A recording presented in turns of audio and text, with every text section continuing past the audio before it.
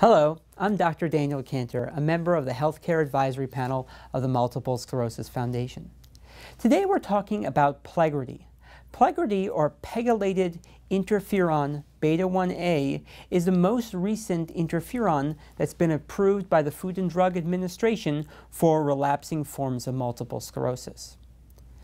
Back in 1993, when the first medicine was approved for multiple sclerosis, it was also a beta interferon, but that was a beta interferon 1b. This medication, Plegridy, is a beta interferon 1a.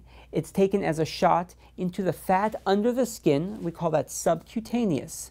And instead of having to take the medicine every other day or 3 times a week or even once a week, this medicine is taken every 2 weeks. When you first start it, you get titrated upwards to the correct dose, and you go from there. Your doctor is probably going to want to check things like a complete blood count. They're probably going to check your liver enzymes as well, and your doctor may or may not check your thyroid as well while on the medication. We know that this medicine can work for people with multiple sclerosis, and that's why it's now available as another option.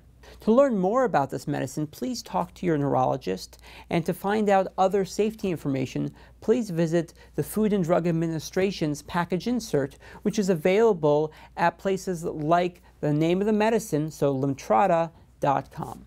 Thank you so much for joining us.